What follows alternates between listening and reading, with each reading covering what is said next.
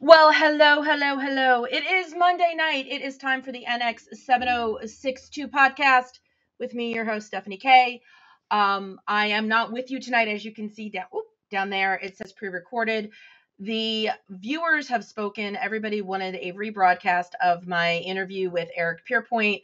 He was probably one of the first really big enterprise gets that I got. I have a friend who lives down in DC who, the night I met him, he had mentioned to me that he was friends with Eric. I had started this podcast. He was kind enough to actually reach out to Eric on my behalf, and Eric was incredibly kind to agree to do it. And like I said in my tweet earlier, we had the most amazing time chatting about so many things. And there's a reason why I'm wearing this shirt, and you will hear about that towards the end of the show. I miss you all. Real quick, I think we'll just chat about the Shuttle Pod show and Picard and all that when I'm live and we can interact and share our ideas and our thoughts and feelings about the Shuttle Pod show. I will say, if you have not watched the Michael Westmore episode of the Shuttle Pod show, they didn't ask my question, unfortunately, which means maybe I'll just have to try and get him on my show myself so that I can ask him myself. But if you, brain freeze.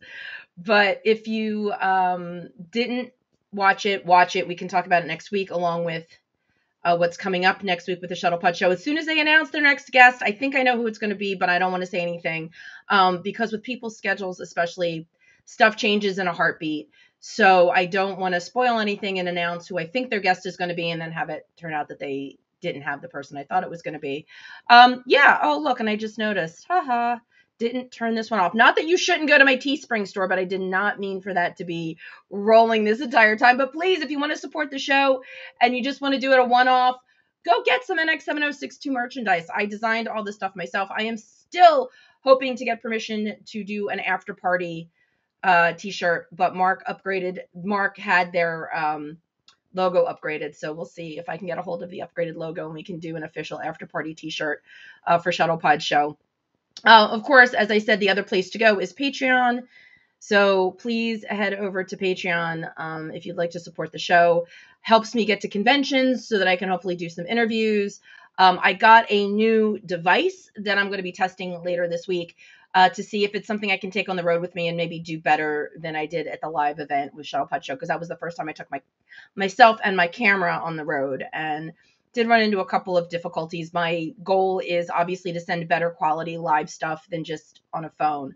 So I'm hoping the new purchase is what is going to help me out do that. But like I said, your support helps me to bring you guys better stuff. Motion detected at the front door. Thanks, Alexa. It helps me bring you guys better stuff. So everything that you guys do to support me, I love it. Thank you so much to all of my patrons out there and to the people that helped fulfill my Amazon wish list and the camera and everything else.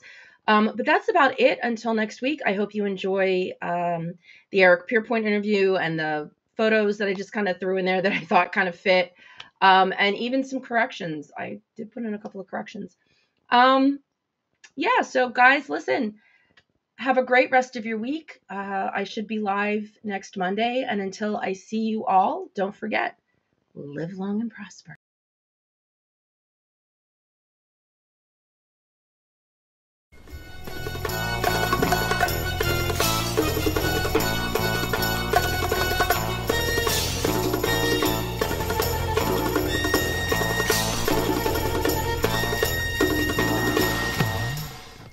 Hey there, you know what? It is Monday night. That means it is time for the NX7062 podcast. Thank you, as always, for joining me on this adventure. I want to get through the housekeeping stuff, the stuff that I always do every week, because I am so excited to have my special guest on, and we're going to get to him in just a few minutes. But got a couple of big birthdays to announce today in Trek history. J.G. Hertzler, Martok, my absolute favorite Klingon, because, he was the first guest on the NX7062 podcast. So that would be why he's my favorite. Today is JG's birthday, so happy birthday, Chancellor. Another person in Trek history, and there's a reason why I'm mentioning her, Leslie Parrish, who played Lieutenant Caroline Palmas on Who Mourns an Adonis, which was one of my personal favorite episodes. And the reason that I want to bring up her birthday today is because she penned, or is attributed with, the 1960s bumper sticker quote, "Suppose they gave a war and nobody came." And when I saw that today in my research, it reminded me the Monkees actually used that quote in a very little known song that they did later in their incarnation, when they were allowed to be a little more protesty, I guess is a good way to put it. The Monkees used it in a song called Zora and Zam, and that's what caught my attention. Because, Star Trek Monkees, let's, bring some of my other fandoms into it. The other birthday I'm going to mention doesn't happen until tomorrow, but since he's one of my favorite Star Trek people, I have to give a shout out to Connor Trenier. His birthday is March 19th, so those are the Trek birthdays that we've got going on.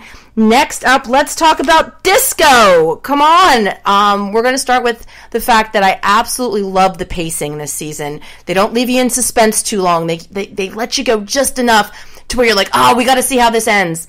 Bam, and you get it. You get what you asked for. You get your ending. You get your answers that just lead to more questions. So it just keeps rolling along, and I think that that's great.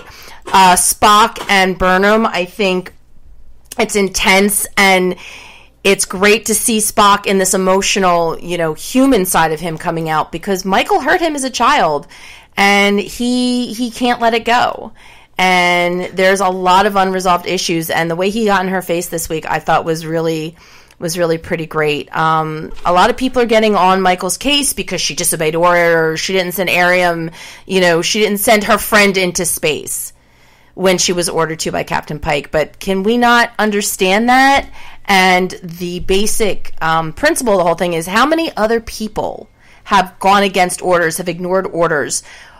A lot. Why is everybody getting on Michael's case just because she didn't want to sentence her friend to death? I think anybody, any good soldier in that situation would still have a problem pulling the trigger or pushing the button or doing anything. So come on, people, let's get over that one.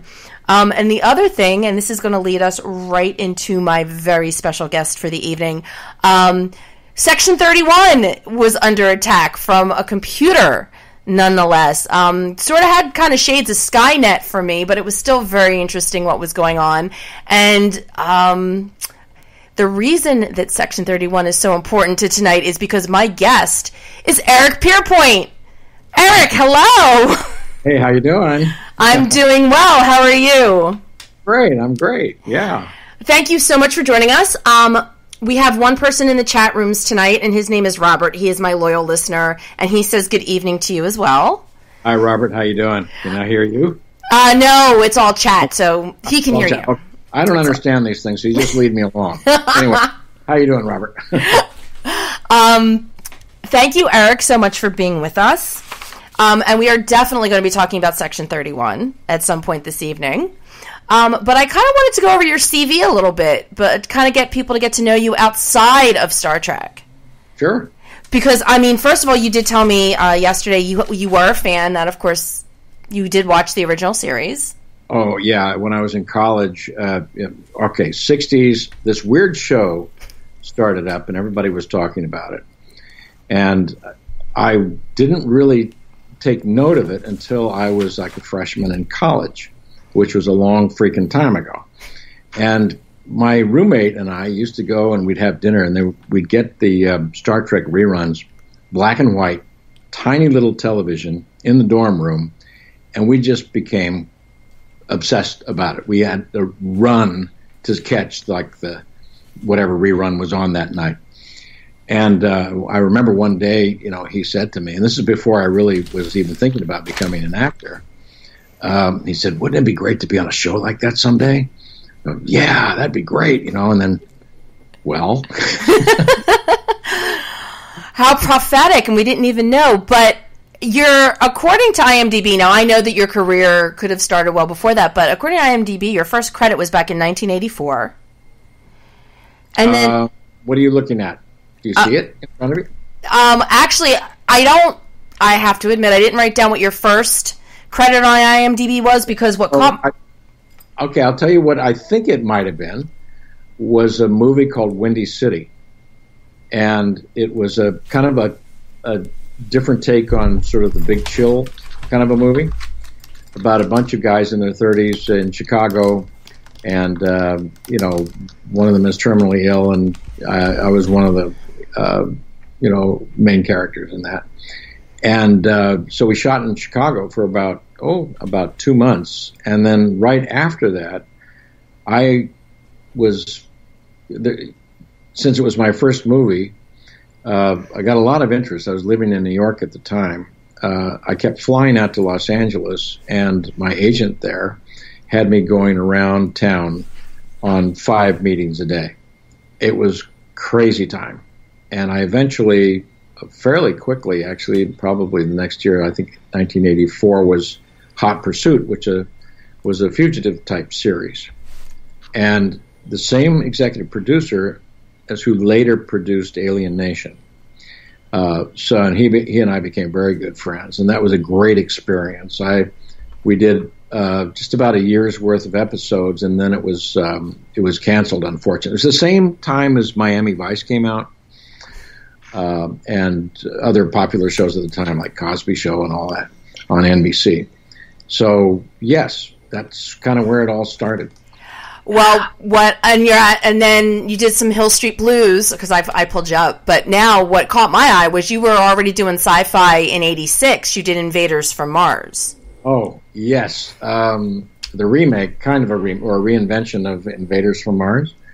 I had something drilled into the back of my neck, and then I ended up, flipping out, and my troops shot me to put me out of my misery. That was a hoot. But, and then we were talking, and the one thing I love about, it's my podcast, which means when I go over somebody's profile on IMDb, I get to talk about the shows that I like that they did. Yeah, okay. You can torture me with it. Exactly. So skipping ahead a little bit, right? Not too long before you got Alien Nation, a couple years before you got Alien Nation, you did do an episode of Beauty and the Beast. Yes, I did. We were talking about one of my favorite shows, and again, not science fiction, but definitely a fantasy show. Absolutely. It's interesting that there were a lot of female fantasy reaction to that show. You can inform me about that.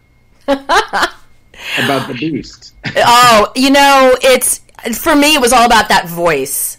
Ron Perlman had such a beautiful voice. Yes. And he would read poetry. I mean, what woman wouldn't want to hear that voice reading her poetry? And dressed as basically a lion in makeup, whatever. Yes? And always riding to the rescue. I know, it's great. And what woman doesn't want an? I don't know. I should probably shut up.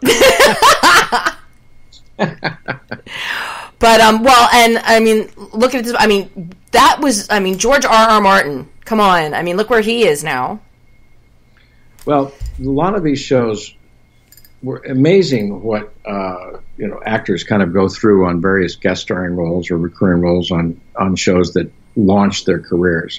It's incredible. I know you might talk about this later, but Alien Nation was one of those kind of launch pads for a number of them, who went on and are still working, to do amazing things. Yes. Yeah, and the other thing we talked about right before we went on the air was just for trivia standpoint, I should say, not trivial. Well, thank you. Okay. Trivia standpoint, Beauty and the Beast, you, Jeffrey Combs, and Armin Shimmerman all end up being Star Trek alumni, and you were all on Beauty and the Beast. Even though there wasn't the same episodes, you were all on Beauty and the Beast. I see them periodically, like Las Vegas. There's a Star Trek convention there. There's a Star Trek convention in Las Vegas? Oh, really? Oh, really? I should inform you. Thanks for the tip. Yeah. You might try it sometime. I might just have to. Maybe this August. I don't know. Might be free. I have a funny convention story for you. Okay, so I think what's it called? There's a Baltimore convention. Shore Leave, I think it's called. Is that right? There is one in Maryland called Shore Leave. Mm-hmm. Okay. So this is kind of like I'm getting this sort of images in my mind that's freewheeling right now. But was it an episode of? Was I doing the Klingon then? Kortar. Anyway, so I fly back for shore leave, and there was this blizzard that happened. It snowed about 3 feet, and everyone was trapped inside the hotel. No one could get out. The National Guard was out, preventing anybody from trying to go anywhere. And of course, at conventions, people dress as whatever favorite character they want to dress as. And it really became like the Star Wars bar. People's makeup and costumes were like melting in front of you. Oh my God. Spending 3 days trapped in a blizzard, and they're running out of food, and you're in the bar, and there's like bar snacks and booze. What could go wrong, right? As long as the Klingons were all getting along, I guess you were okay. No, people still had like a little bit of battery left in the lightsabers and everything, but I mean they were out in the snow, and you'd see like people like dressed in Star Wars stuff doing lightsaber stuff, and in the snow. It was pretty weird. That definitely one of the better Star Trek stories or convention stories, I should say, that I've heard. That is amazing. Elbows with the fans, and they're like buying you drinks, and you're like, okay, where's my room? Yeah, this is true. If you're a celebrity and you're sitting in the bar, chances are you're not going to have to pick up a tab. Pretty much. Pretty much. But yeah, not like I said, like 2 years after Beauty and the Beast, you ended up on Alien Nation, and the one thing that I want to tell you, I loved Alien Nation. I actually could still sing the theme song, but anyway, not that I'm going to, but I still know the words. But the one thing that I love about it when I sit down and I think about it is, besides the chemistry that you and Gary Graham had, was just the innocence that you and Michelle portrayed with Susan and George. There was such an innocence to your characters because you were experiencing all of this for the first time. Yeah. And I loved seeing that portrayed in the episodes, you guys getting to know our planet and know our people. And I always thought that was just one of my favorite parts of the show. Well, that show was so inventive on so many different levels, right? The world's newest minority, a whole new culture that you're trying to adjust to, and then still try to hang on to some of yours. And the dynamic between George and Susan was such that, and the son Buck, holding on to our traditions, and George was trying so hard to assimilate, and his way of doing it was to try to, just be as upbeat and nice and, to adjust. And he had his times where he had a lot of other, parts of his personality. But working with Gary was a lot of fun because we got to this point where there was definitely a rhythm. And we just laughed all the time. That's how you can do it when you've been in makeup since 3:30 in the morning. You have to be able to laugh. Of course, Gary rolled in at 6:30 and just brushed his teeth, and that was it. Right. And he was ready for camera. But it was such an incredibly inventive show. We had great writers, wonderful producer, directors, and the cast was just so much fun. And Michelle and I had a great time acting together and being the sort of the cement of the family. And Gary was there obviously for just comic relief, Well, it's funny. That Vegas thing that you mentioned. I had a chance to meet Gary last year. He was there, and though I walked up to him, and the first thing out of my mouth was, Enterprise is my favorite show, but I loved Alien Nation, and he for some reason seemed surprised that I recognized him when he was playing a Vulcan. I'm like, still pretty obvious who you were. But I told him the same thing, that I loved the chemistry between the two of you, and he said something, if I remember correctly, that the producers told you guys to kind of pal around together before you even started filming to kind of... Oh, yeah.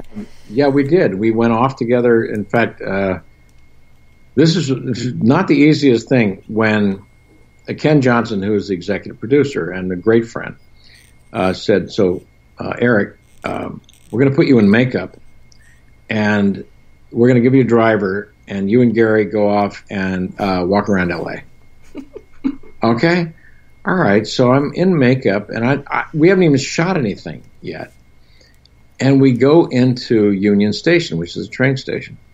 And we get in there, and we're walking around, and I'm in a suit with my bald, spotty head, and Gary's doing, whatever Sykes would be wearing.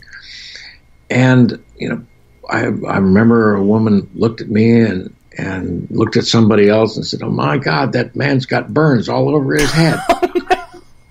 And then I went up to another person. I think it was a woman again, and I looked at her and she looked at me, and she said, "Like, what are you? What are you?" I said, "What are you talking about?"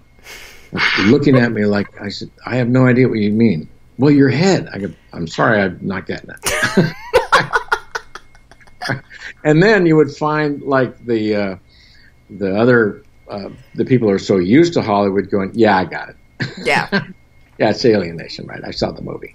Yeah, exactly. I mean, and that were you at all worried? I mean, had you seen the movie before the show? Yeah, I saw the film. I liked it, and when Kenny called me, because he was, as I said before, the creator and executive producer of Hot Pursuit, he said, "I want you to do, be in the new series, a new pilot, Alien Nation." I said, "Oh yeah, I saw the movie," and he said, "Yeah, here, just watch it again, and we'll talk. Get back to me." And I watched it, and I thought, that's great, Okay, so I call him up, and I said, "Okay, great. You know what?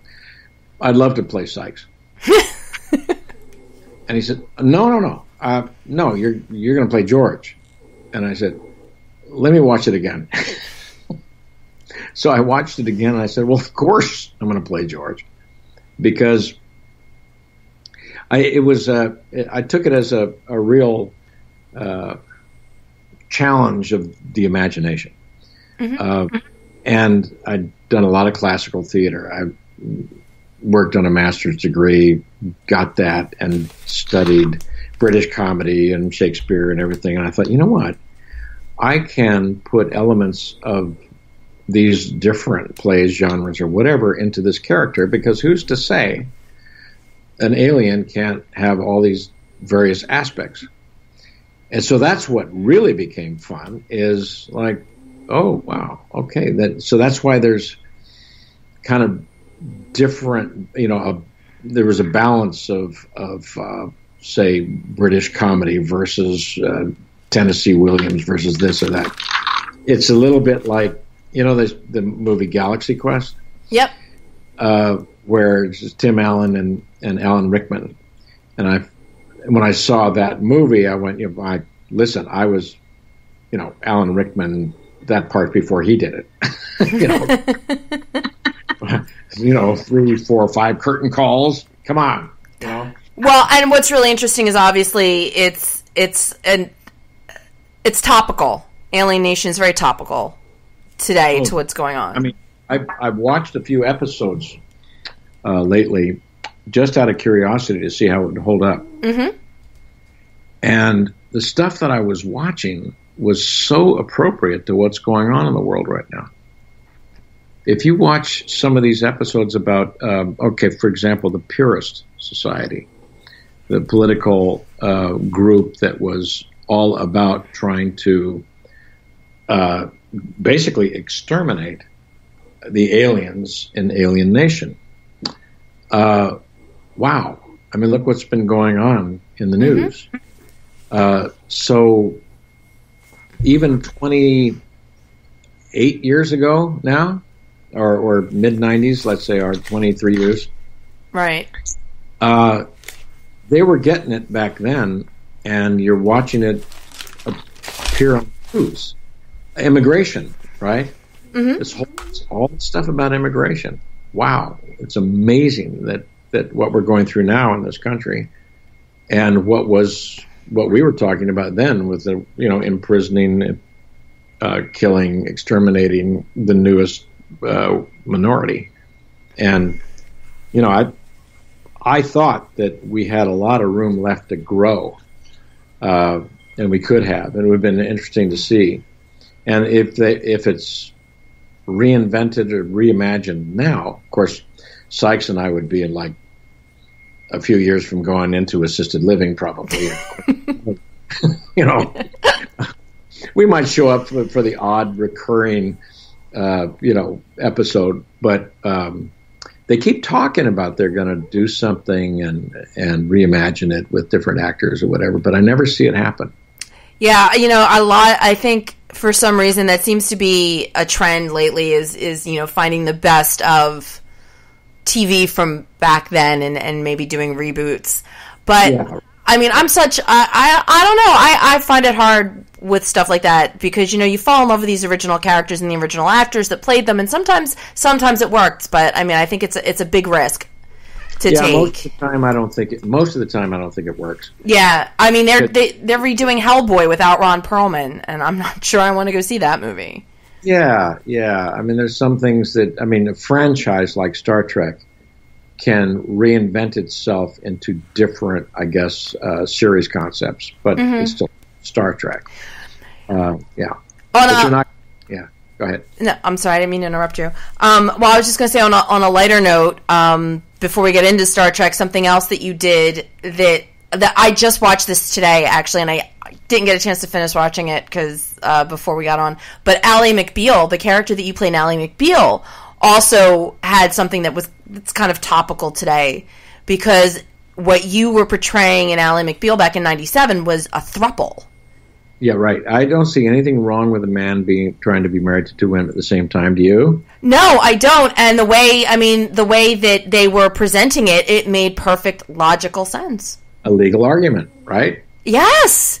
Right. Based in science that men are wired to spread their seed to multiple partners to keep the human race going. Thank you. What a logical argument. And, and I just thought, nowadays when there's a lot of talk about redefining relationships, David E. Kelly had it wired back then. Yeah. And it's just like, when you're doing other shows like this and you're as a guest star, it's always interesting to see, if you're kind of one of the actors that sort of is in an episode that sort of kind of pushes the envelope a little bit. Mm-hmm. And I love that stuff. I think it's fun to go in like that and shake something up. There's, it's a hoot when you go, oh, wait a minute, I'm an Irish terrorist, but wait, he's sort of bipolar. Okay, wait a minute.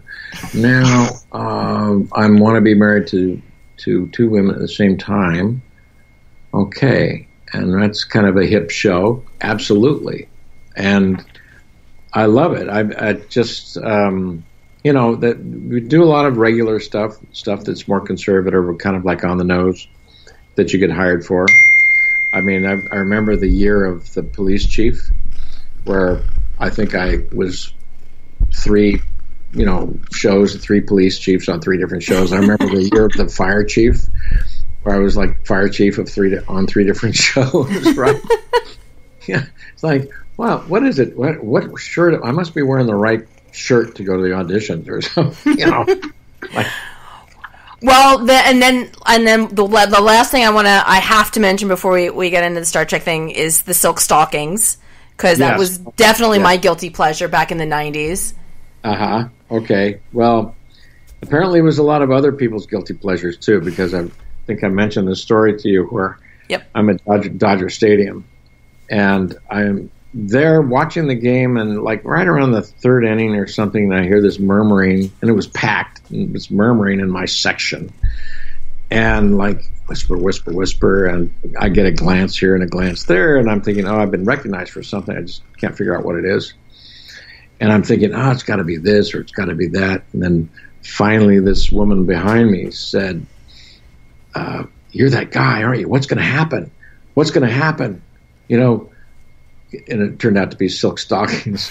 So it could have been like, you know, when you do, here's the funny thing about doing a hit show.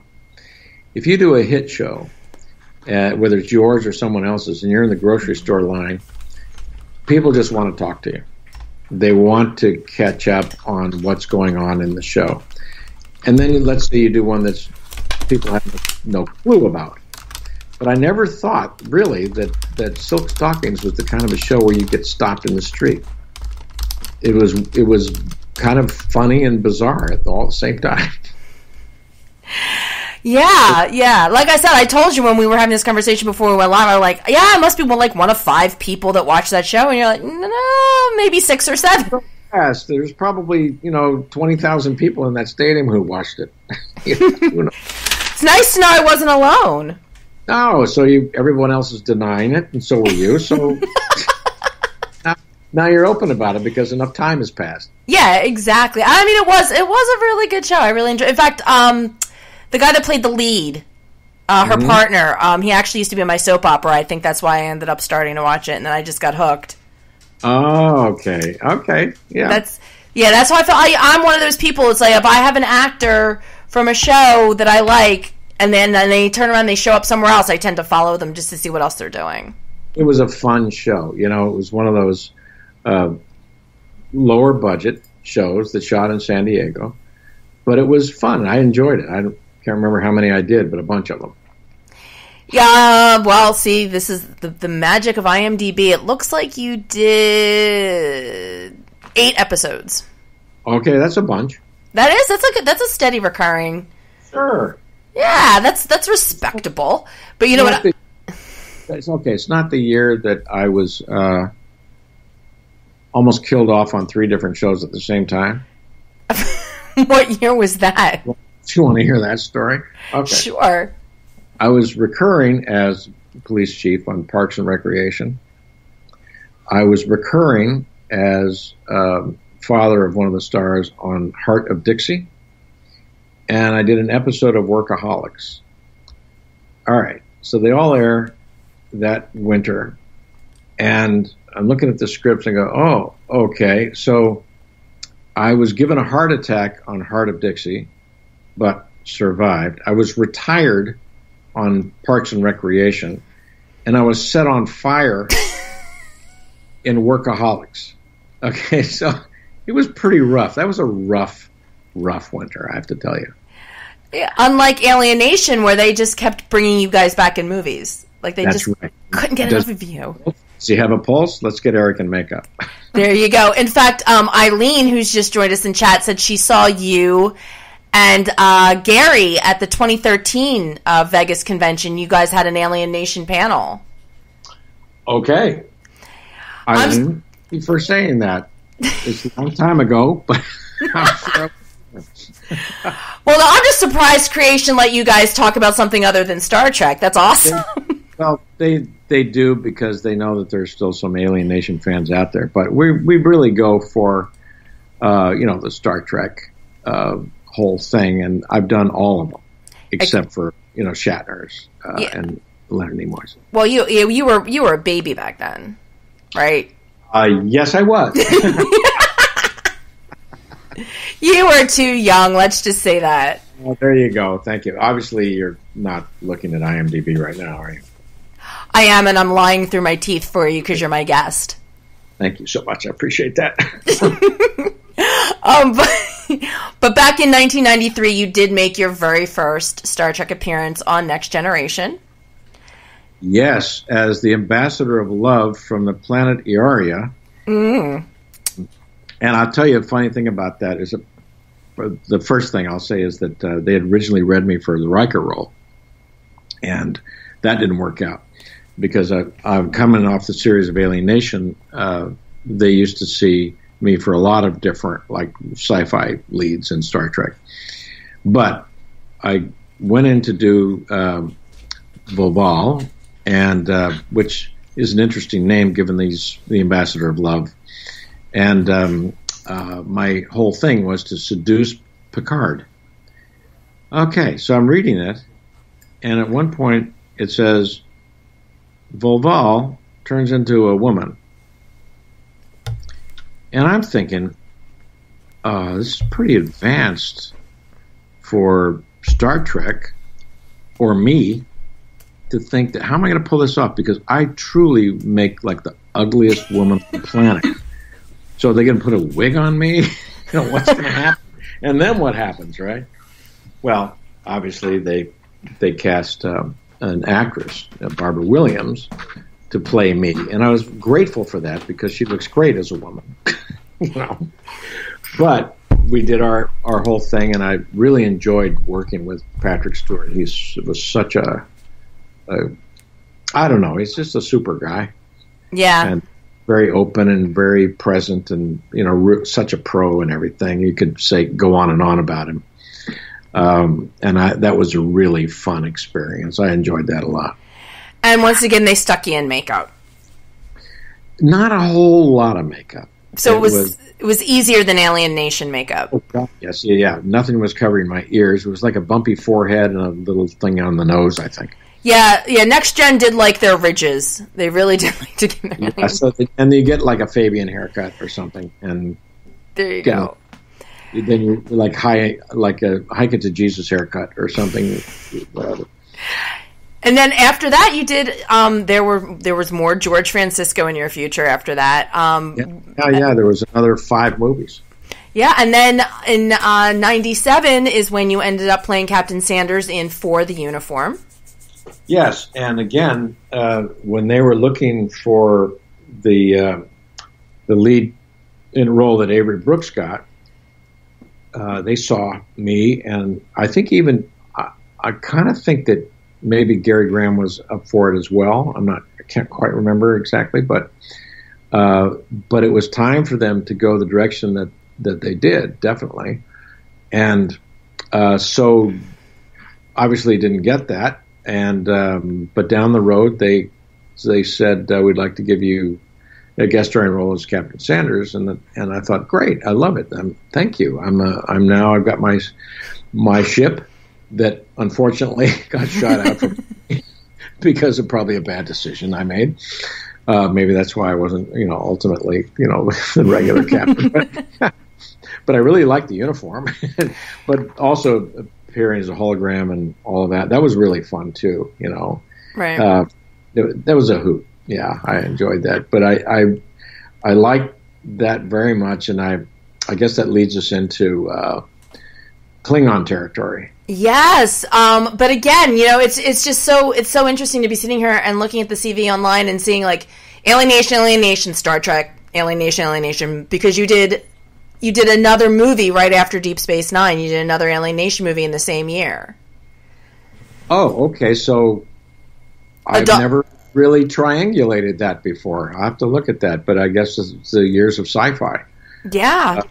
Yeah. Well, that's also, Star Trek was really heating up and doing a lot of reinventions, and it was like, of course, such a terrific big fish to land if you got so lucky, and I'm sure everybody feels that way. Getting a regular role on Star Trek, it's history. It's sort of historical, right? Right, absolutely. But I mean, you didn't.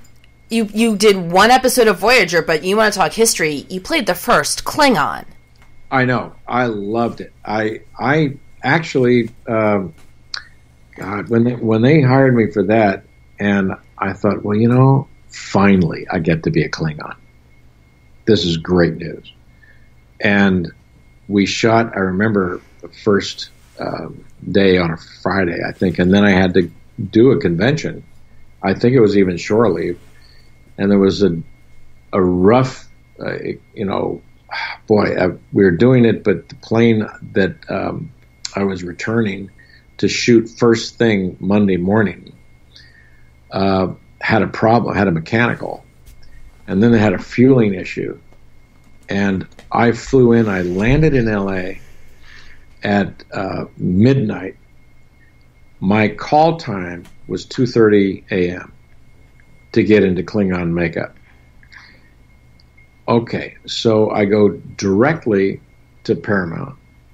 I get there. They spent all this time making me up, and then we shoot. And we shot, and we shot, and we shot all day.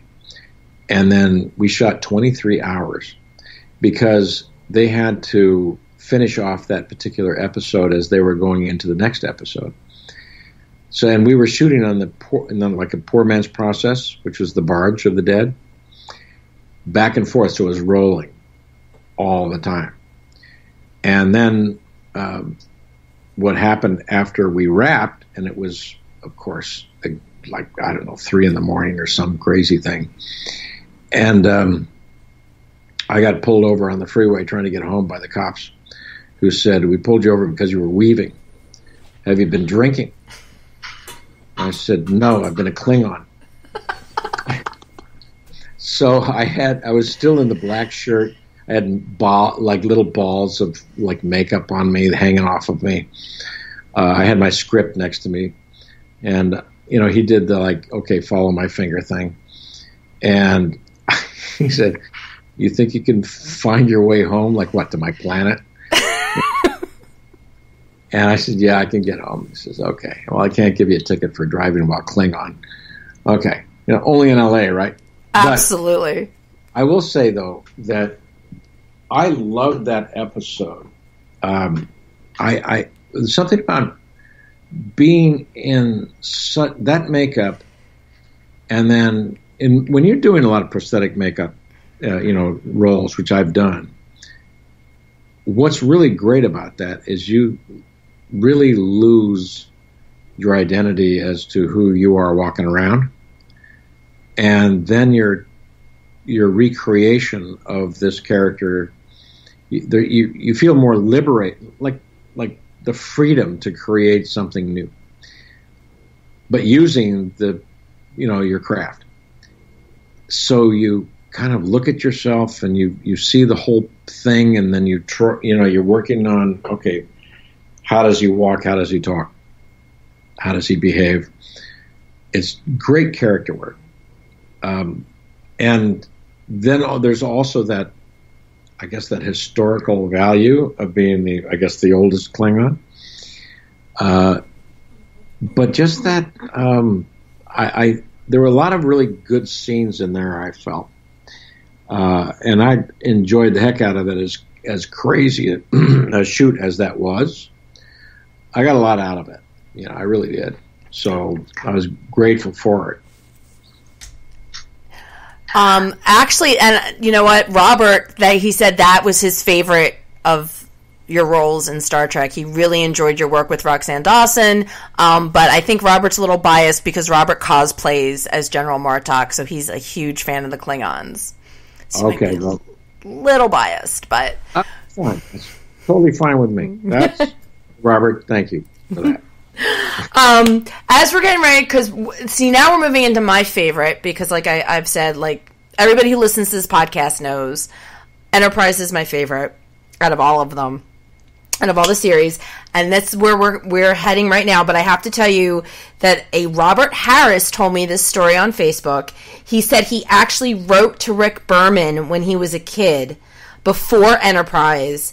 And he said it was the general fan mail schmaltzy, I love Star Trek kind of letter. But he said in the end, he was cheeky enough to ask if a character could be named after him, so he could say that some part of him was involved in the franchise. And of course, he figured, I'm just going to ask, but nothing's ever going to happen. And then flash forward, and here is Harris, the leader of Section 31 in Enterprise. Right. So he obviously doesn't know whether or not, Rick Berman did that, but he always thought it was kind of cool that a character named Harris did actually show up. And I'm grateful that he showed up. Did you try out for anybody on Enterprise? You said you had read for some. Well, okay, so I was in another episode before I did the Harris role. Yes. Okay, so Sherratt, I guess his name is? Yep, from Rogue Planet. Okay, so eating intelligent game on the dark planet. So I got my feet wet there. We had, I guess, alien barbecue. And Yeah, and that was I'm not. Maybe you know this, but I heard that it was sort of a take on an old. Could have been either an Outer Limits or a Twilight Zone episode or concept where there was some kind of intelligent game hunting and a moral problem with that. But after that, I got called in again. But here's the deal. I got called in for another Klingon role. And I went in to meet with them. And after I finished reading for the Klingon role, they did one of these hang-on moments where they talked among themselves and they said, Eric, would you mind just looking over this other part? And I thought, well, I've already been a Klingon. Maybe there's a bit of a conflict there. I don't know. So I went out in the hall and I read a couple of scenes to myself for maybe 15 minutes. And I went in and met with them and read it. And next thing I know, I'm on the set to play Harris. And I thought, okay, now what is Section 31? And what am I doing? I mean, they basically gave me sort of a brief description in the meeting of what it was. And believe it or not, there was like a set security guy there who was a real Star Trek fan. And he started talking to me as I was heading into makeup because he said, okay, you're here to do this. I go, yeah, okay. And he started to talk to me about Section 31. I go, oh, that's pretty cool. So, and wardrobe people are like trying to fit me into another actor who had played a guy in Section 31 before, who was a little skinnier than me, and was trying very hard to like fit the leather outfit. The one from Deep Space Nine, yeah. Yes, so, and somehow they crammed me into it, and I got dressed. Was prepared, go in and start shooting, and it turned out really cool. I enjoyed it. I was like, what is it, like 4 episodes or something? You have that IMDb in front of you? How many? It's Enterprise. You think I need? I know it was 4 episodes. Yeah. You did the 2-part episode. Actually, there was 2 2-part episodes. You did Affliction and Divergence, and then Demons and Terra Prime. Okay. And what was really, and this was funny because last night when you and I were trying to figure out Skype to make sure that you could be on the call tonight, I was actually catching up on my Enterprise. I hadn't watched Demons and Terra Prime in a while, so I wanted to watch it. And it's that moment when you're watching Demons and Eric Pierpoint emails you and said, "Can you help me out?" Can you help me out with Skype? And I'm like, yeah, sure, Harris. Whatever. Obviously, I'm an actor, right? Right. I just thought the timing was just so perfect on that. That's totally perfect. Like, actually, I could see you anyway. I was testing you. Yeah, exactly. But those were pretty intense episodes. Yeah. And while I was doing the research for the podcast, and I don't know how much they told you about this, but Section 31 was Stephen Ira Bear's idea, and it was based off of a line that Cisco actually had, where he said it's easy to be a saint in paradise. Mm-hmm. And it just leads to, well, okay, so how do you keep paradise as paradise? Somebody's got to do the dirty work. There's got to be, some underlying, nobody really needs to know why everything's so perfect. And that's where Section 31 comes in. It was such a secret. It was a secret in Deep Space Nine. Nobody knew about it. It was a secret in Enterprise, except, for Malcolm, who was, had been a recruit of yours. Nobody knew about it. And now, like Discovery, it's sort of kind of out there. I hear that it might pick up steam. Is that what you hear too? Yeah, they're already talking about a Section 31 spinoff with the one character. It's just, they were working so hard in Deep Space Nine and Enterprise to keep it as a covert section. but it just seems like everybody seems to know Section 31 now in Enterprise. Yeah, it's not so cool. Or in Discovery, yeah, it's just sort of out there.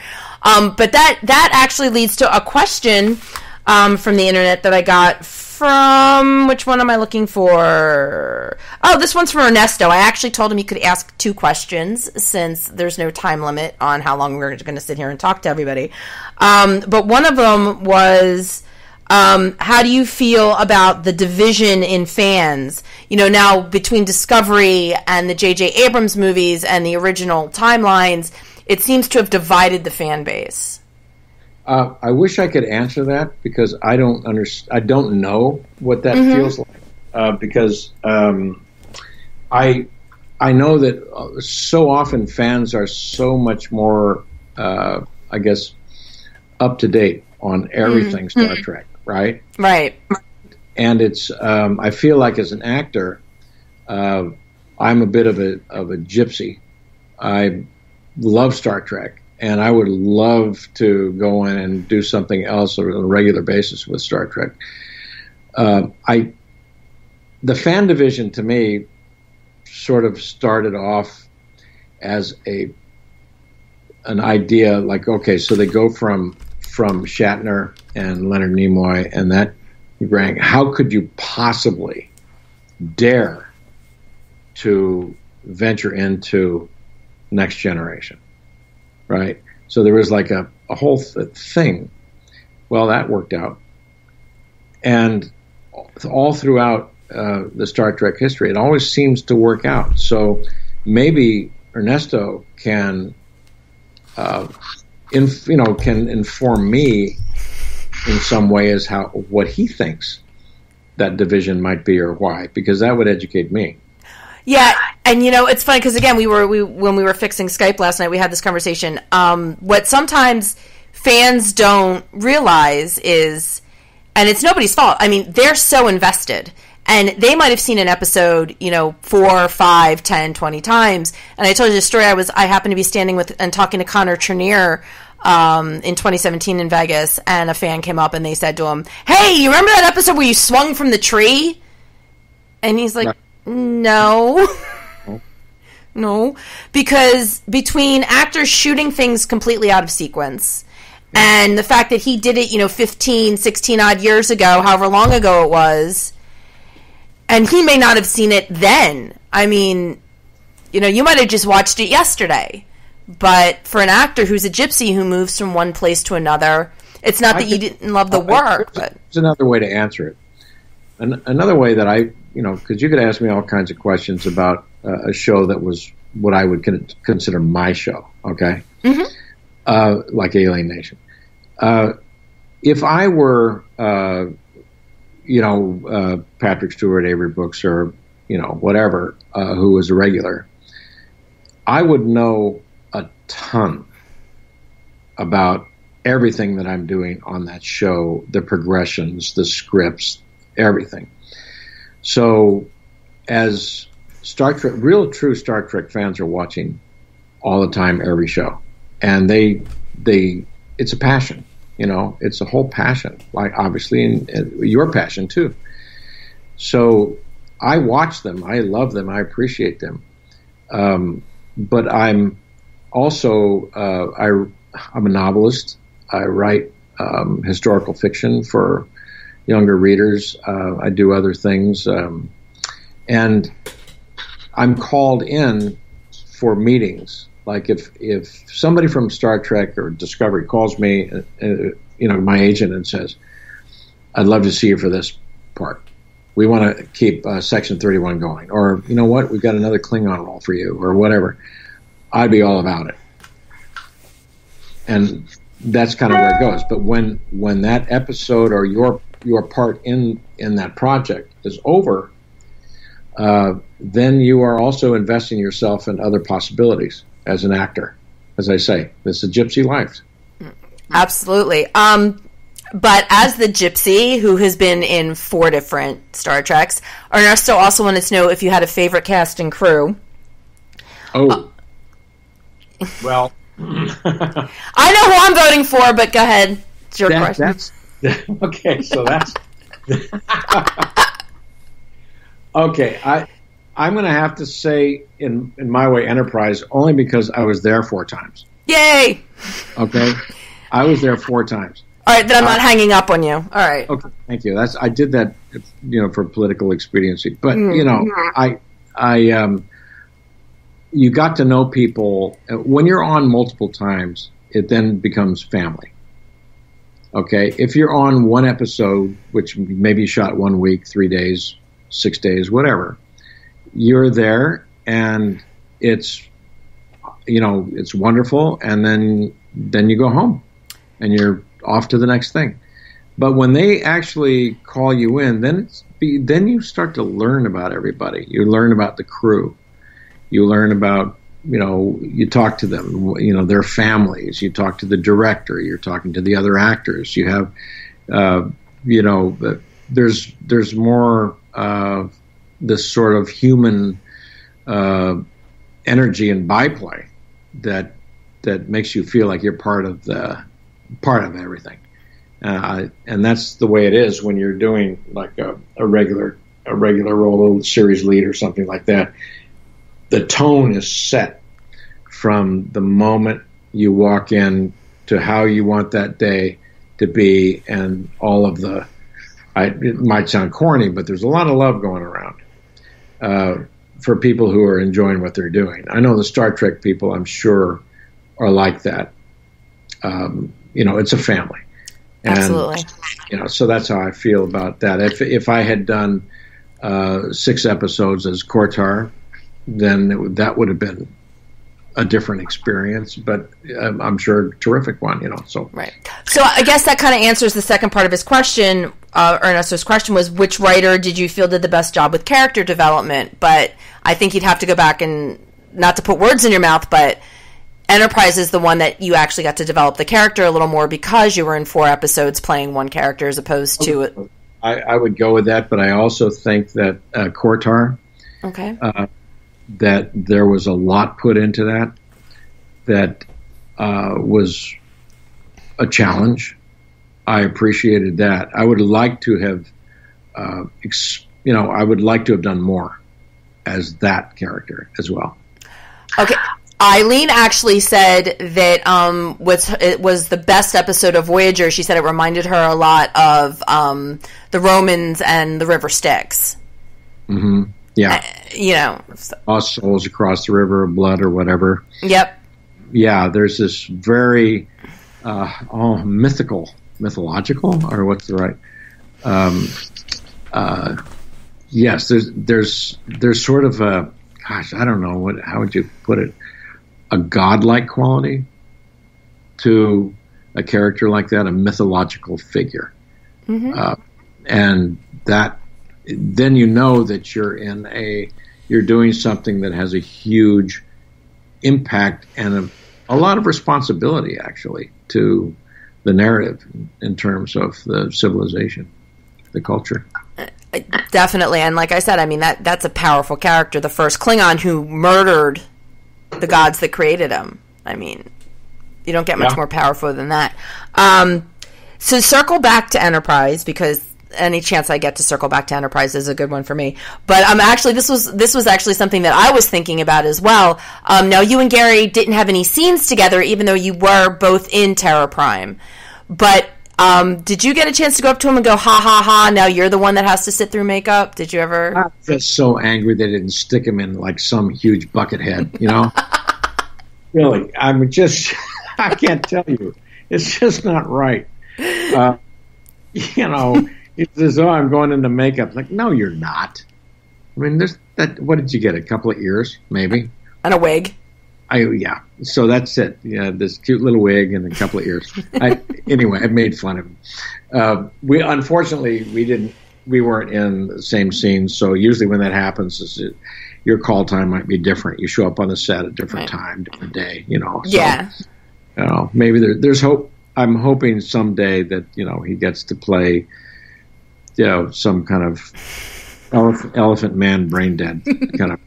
So you can really get to know what it felt like to be you for all those years. He has no idea. That actually but has no idea. Well, that actually leads me to something very interesting. I went to Big Apple Comic-Con a couple weeks ago, and William Shatner was there, and I went to his panel, and somebody had asked him a question about, working on Boston Legal and what it was like to work with James Spader. And again, David E. Kelley, one of my favorites. But, Bill had said along the lines of, it wraps and you're sad to see it end, and everybody sits around going, oh, no, we'll call, we'll do lunch. And then it never happens, and Bill just says, this is the life in television, you're like family for the time that you're shooting a series, but when it's over, you kind of lose touch. Now, do you agree with that, or are you still friends with anybody that you've done Alien Nation with? Well, yes, Alien Nation, as well as some of the same actors and directors, writers from Hot Pursuit, which also worked on Alien Nation. We have a special thing. I don't know what, like, the regular Star Trek leads, how they live their lives or who they connect with. Sure. Do they hang out, or do they see each other every now and then at their own private reunions? So in Alien Nation, we had such a good time that we would have our own little Alien Nation sort of reunion parties. We would also, some of the writers there are writing other shows, and once in a while we might get a shot at one of those because we had such a good working relationship. Ken Johnson, who was the executive producer, to this day we see each other once in a while, and he's just they're like family. Terry Trees, Michelle Scarabelli, Gary, we all kind of we connect every now and then just enough to know that we still love each other. That's hopefully doesn't sound corny, but we do. But we really do. Now, other shows that I've done, for example, I was on a year of Fame. Yeah. There's a couple of actors that I've heard from on Fame. That was 1985 or 6 or something. Oh, you're gonna make me go back and look? Yeah. Okay. Go way back into the time machine. So then, Heart of Dixie. Peripherally, I've heard from a couple of people. There was one episode I did called 6 on the History Channel, which was about SEAL Team 6. I only did one episode, and that was a few years ago. Those actors are tight. I see that they are still connecting with each other because they had a really powerfully intense experience, what they went through. I mean, they went through their own boot camp, and I played the dad of one of the leads in that, and I like seeing them pop up on their social media, and we kind of say hello every now and then and connect. So it absolutely can stick with you, and I think it's great that it does. I imagine there are a few people in the original Star Trek that do. I know that William Shatner is doing the convention circuit, so he must run into George Takei and others. Yep. And they, I'm sure, talk in a friendly way. They maybe they're not going to each other's weddings. I don't know, but right. They're. I mean, that was a groundbreaking show. Huge, such a change of television, that show. Yeah. So I think that they probably have a legacy. So, sure. Yeah. Fame, by the way, was 86, 87. Okay, thank you. You're welcome. Yeah. So yeah, that was the Wayback Machine. I watched Fame too. So. But, I mean, honestly, I think the role for me that really kind of burned Eric Pierpoint into my memory would definitely have to be Alien Nation. It was such a fantastic show. But Eileen mentioned this, and we were getting there as soon as we got through the Star Trek stuff. Definitely want to talk about what you're doing now, which includes Eric Eric Pierpoint, the author. So, Okay. I started writing a number of years ago. I wrote I was asked if I had an idea for a Western. And of course I do. My whole family, migrated on the Oregon Trail in the 1800s. And I had diaries. And so I wrote a screenplay that was optioned by Starz Entertainment for the Hallmark Channel. And this was, I don't know, I want to say like 10 years ago or something. And Hallmark they were at the brink, I guess, of making the decision to do it, but they stopped doing their movies of the week. So the option came back to me, and my manager said, Eric, why don't you turn this into a novel? And I said, you got to be freaking kidding me. That's a lot of work. Yeah, write like a YA or kind of a younger reader, I went, well, let me think about it. Well, I said, okay, I'll write 50 pages. Yeah, okay, if you write 50 pages, I'll get it read by, an agent. So I wrote it. The agent read it. She rejected it, but she gave me really good feedback and some ideas. I reimagined it from the point of view of a seasoned gunfighter to a 12-year-old boy. And so I said, okay, I'm an actor. I can take direction. So give me some ideas about what you think in terms of structure and all that. Well, she did. And I said, if I write the next 50 pages, will you read it? Yes, I will. Okay. I stuck my dog in the car and we drove everywhere for like a month. And I wrote and I wrote and I wrote. And I handed it in to her when I got back. And looked at, I talked to historians, I took photographs, I, wrote by rivers and mountains, and I wanted to see what the pioneers had actually seen. And so she read it, and she went, oh, wow, you can do this. When can I have the whole book? This was November of that year, and she says, can I have it by the first of the year? I said, you want me to write 200 pages in like 2 months, less than 2 months? Yeah, can you do that? No. Give me till February 1st. So I wrote it, and I handed it in to her, and she says, oh, wow, you can do this. I'm going to represent it. She found a publisher. Well, first she said rewrite it, so I did. But she found a publisher, and he loved it, and he said, okay, now rewrite it. So anyway, a couple of years later, I finally had a draft that they were going to publish. That led to a book deal. And then the next book became historical fiction adventure Revolutionary War.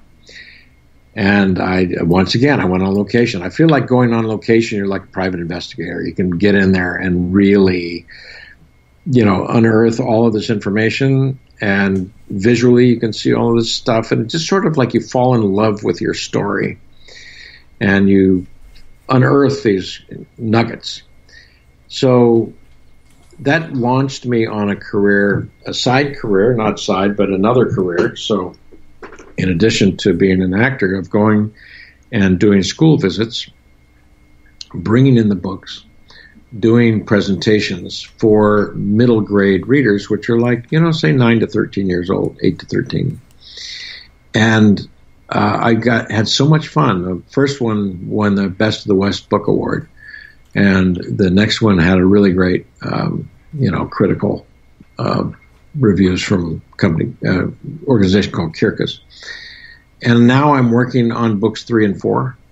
So that keeps me really, really busy. In fact, probably a little bit too busy. And so I'd like to then also get back into, in front of the camera.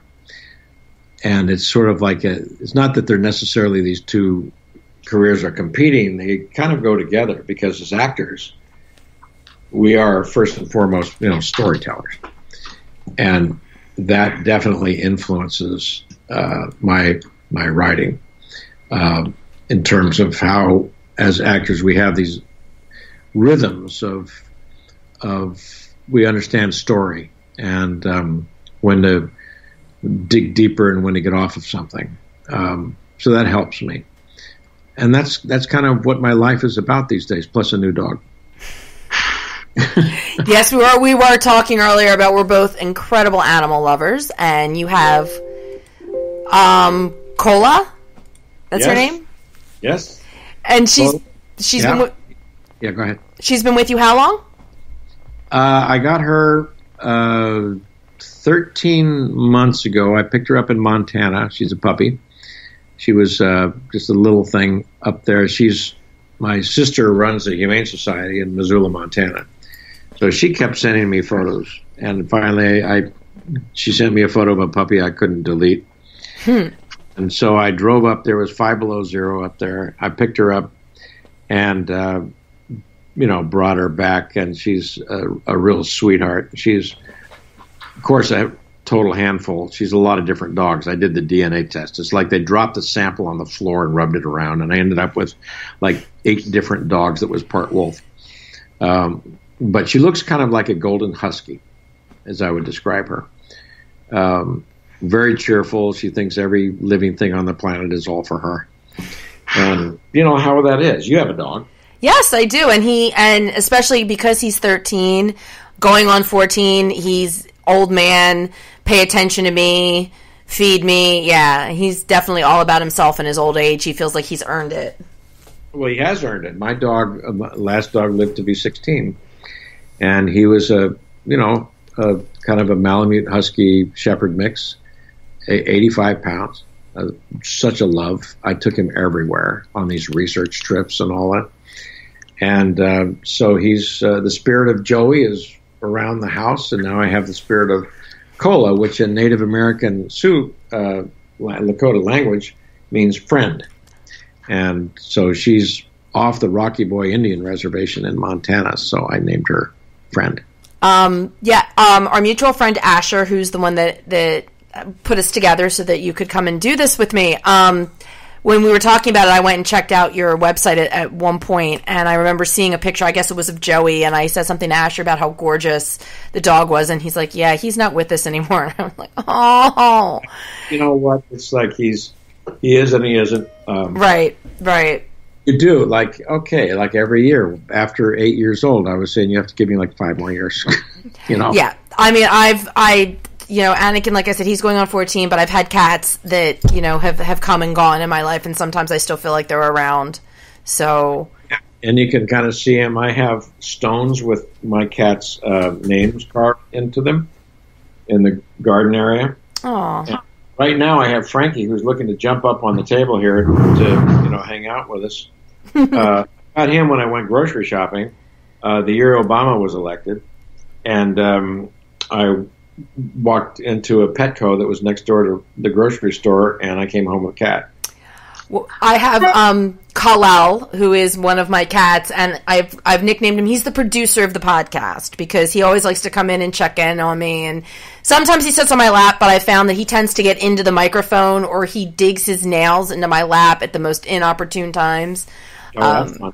Yeah, so right now he's actually on the back of the desk chair. So he's definitely the producer of the podcast because he's always like checking up on me, making sure everything's going well. You should have like a Star Trek cat lover show. Actually, I have the last cat that I was not adopting. I wasn't looking for any cats, and the woman that gave me Kal-El, he's FIV positive, and so she knows that I know how to, look out for an FIV positive cat. For those of you that don't know, there's a feline version of AIDS. But as long as the cat's healthy, he's healthy. And Kal-El's fine. And she's like, I have another FIV cat and I can't keep him. And would you mind taking him? And I'm like, I don't need another cat. And then she sent me this and I'm like, I need a cat that's named after a Star Trek character. Because I have Anakin, who's obviously Anakin Skywalker. I have Kal-El, who's, for Superman. So my last fandom that needed to be represented in animals was cat. So I have Reed, as in Lieutenant Reed. So. Well, you need a Harris. I need Yeah, so now I'm going to have to go out and get another cat. Is that what you're saying? 7 cats, yeah. Yeah, okay. And he's going to be blonde with spots. So he can look Duncanese, but I'll name him Harris. Right, exactly. As long as he's not eating, never mind. And he'll eat sour milk, maybe. I don't Maybe. Somebody know what aliens are going to eat, Well, it was funny because when I was posting about this podcast, one of their responses and there, I don't know if you saw the little collage I put together of pictures, but George was one of the pictures, and the guy and the response wasn't he in that show about however you put it, that show about aliens or whatever? It's like, yeah, Alien Nation, and the response to that was, isn't that the show where they drank sour milk? Yes, yes. I was and then had babies. I said that was a weird freaking thing when you get a script and you go, wait a minute, I'm having the baby? And you needed Albert. You needed him to be the catalyst. Let's get into like a threesome with the Benham Albert kid guy, whatever, and then we'll have the baby after my wife has been completely satisfied by two of us. Yeah, exactly. And then wasn't there a point where the baby comes out of your body and goes into like the cocoon? Well, now what happens is that Michelle Scarabelli, her character Susan, she carries the baby for a while in a pod, okay? The transferring of the pod then happens, and George, me, puts it in his, like, marsupial pouch. Right. It then goes to term. And this snaky-looking thing goes up and attaches itself to George's nipple. Now he's got to run around and chase the bad guys with a gun. Well, he is like 97 months pregnant or something, like enormous, and catches the bad guy, but in the process goes into labor. So, of course, they have to have like an incredibly private moment where Sykes helps George deliver the baby on a gym floor. And you talk about two men bonding as never before. Vesna. The baby's name was Vesna. Vesna. You can actually Google the Alien Nation birth scene on YouTube. So when I want to horrify, I teach a film class for a university, and once in a while, just to mess with them, I will make them watch the birth scene from Alien Nation. Oh my gosh. What kind of weird stuff have you done in your career, Professor Eric? Watch this. Good luck with that, you guys. Well, let's see. Well, and now you and Connor Trenier have something in common, because one of the very first episodes of Enterprise, Connor got pregnant. Trip Tucker got pregnant. No way! I did not know that. There was, I think it was like the third episode. They're out there, they're exploring the galaxy for the first time, and they meet this species in their ship. They're having issues with their ship, and Archer being we're out here to make friends with everybody. Let me send you our engineer. Maybe he can help you.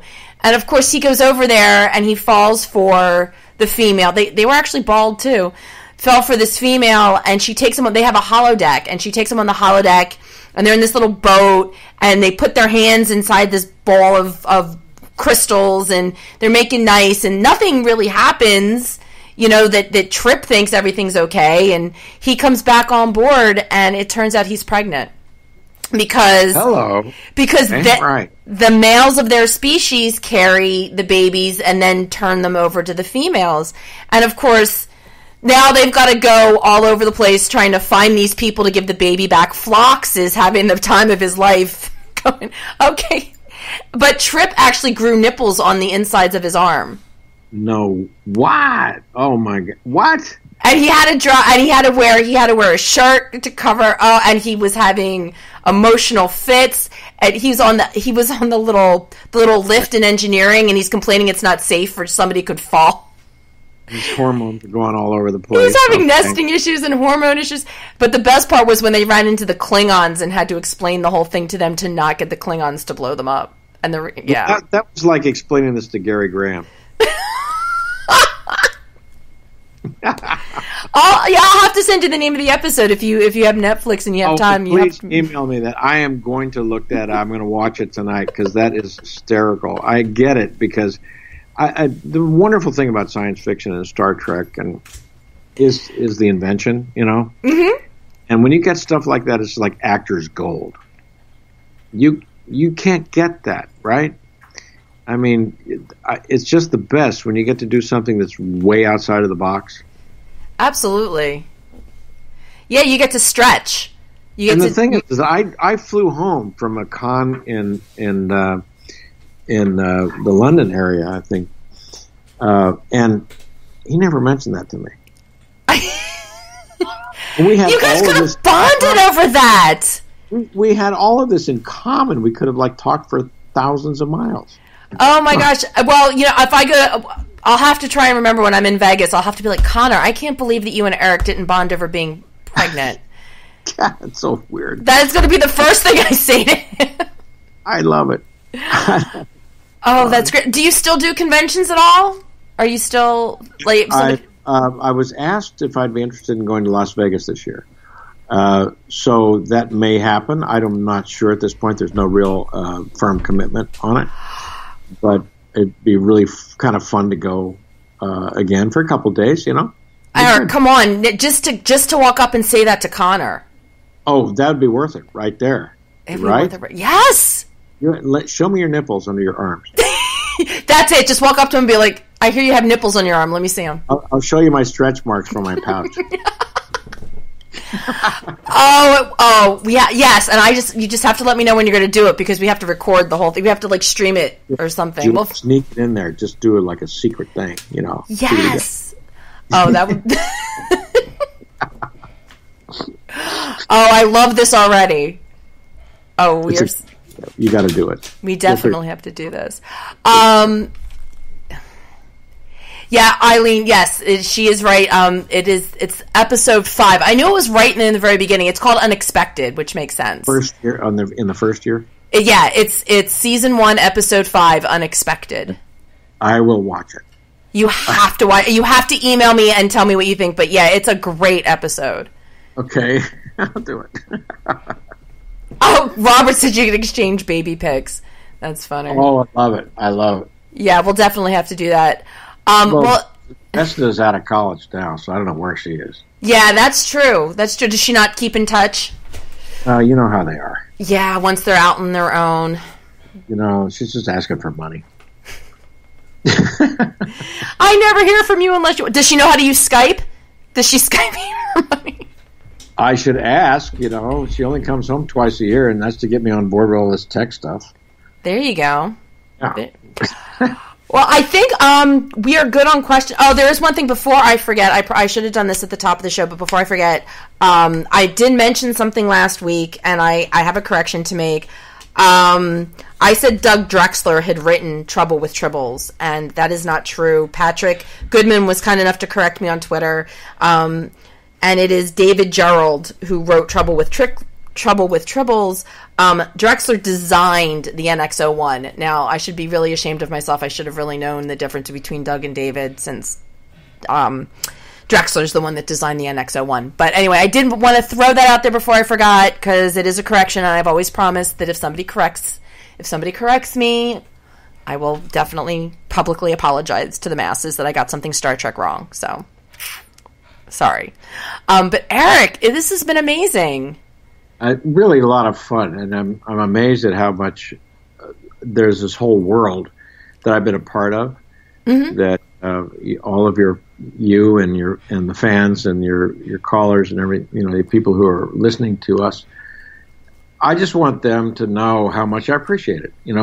Connecting like this, I really do. I feel like it in the sense, you go by. We're actors. We tell stories. We're hired to do this, but yet I've always respected the fact that there are people out there who make this a huge part of their lives. And it's an honor, really, to kind of be in this profession in that way. Now, if somebody wants to purchase your books, I noticed they are available on Amazon. Yeah, they just go on Amazon, look me up, and they'll come up with stuff. Now, I just want to say, plug, because I'm a huge believer in this, but if you go to smile.amazon.com, it is literally the same site, except that every purchase that you make, Amazon will donate to a charity of your choice.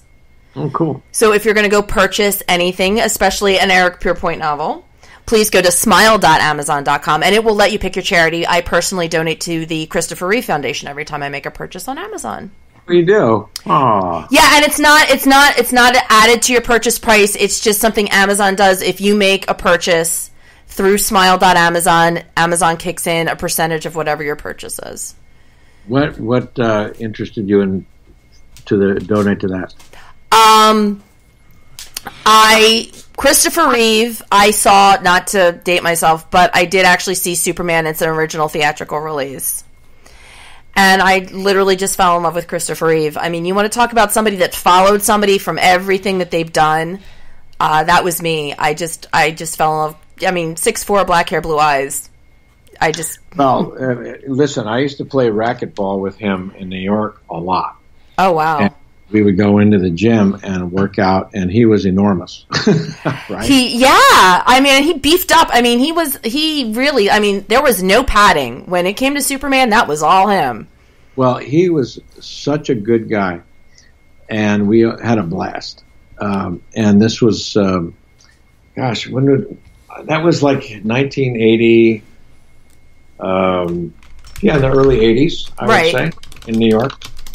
And I will only say that because he was so big, racquetball was not his number one sport. Yeah, you kind of have to be like live. You have to be small and quick, I think. Exactly. Right. Yeah. But it was really, every time we played, it was really just fun. He's such a gentleman and such a good guy and a wonderful guy and so perfect for Superman. Yeah, absolutely. I mean, there's Brandon Roush was terrible, but Henry Cavill, from a standpoint of looks and mannerisms, I think he was a good choice to take over when they decided to, reboot the whole superhero franchise. But no, Christopher Reeve will always be Superman to me. I actually got a chance to see him speak when I was living in State College. He was on his speaking tour not too long before he died, and I got to see him at Penn State. So I actually got to hear him speak. And I've read both of his books, and so when it comes to a charity to donate to, it's all about the Christopher Reeve Foundation. Yeah, it's great. Yeah, and I think that's amazing. I didn't realize that you knew him, so that's kind of cool. Yeah, there were a few of us that kind of traveled in similar circles over New York and back in the day, and it was just coincidence that we got together, and it was really fun, Well, then I have to ask you before I let you go, what about Robin Williams? Because I know he and Chris were such amazing friends. So that never went into the connection that okay. To degree, it was mainly, hey, you want to play, next Monday or whatever. Oh, no, I just thought maybe you would cross paths with him as well, since he and Chris were such... No, I didn't. No, I didn't. But that would have been, I would love that too. I love the story about how Robin Williams was just so amazing when Chris got hurt. Basically, when his insurance was running out, Robin Williams is like, whatever you need. Yeah. And he was one of the first people to come see him in the hospital. It's such an incredible tragedy. It's just so sickening. Yeah. We lived through that. Very hard. Yeah, absolutely. Sorry to be ending on such a somber note, everybody. Well, a note of love. I mean, you bring him up because it's sort of like a hail fellow Wilmette. It's that's true. Yeah, no, like I said, Tony Todd and he worked together. One of the last projects that he did, and I actually have it on DVD called Black Fox. They were trying to make it was a mini-series they were hoping to turn into a TV series, and Tony Todd actually had some wonderful stories about him too when I met him a couple years ago. So there you go. Yeah, it's always nice to hear good stories about people. They say never meet your heroes, so it's always nice to hear good stories about people that that you've idolized from afar for as long as I have. The thing you think about Chris is you keep thinking it because he was that kind of a guy. Thank you. Yeah, I appreciate that. Eric, thank you again so much for joining me. I am Sammy Kay, and this has been, once again, the NX7062 podcast. You can follow me on Twitter at NX7062. You can email me at NX7062@Comcast.net, and you can find us on Facebook, the NX7062 podcast.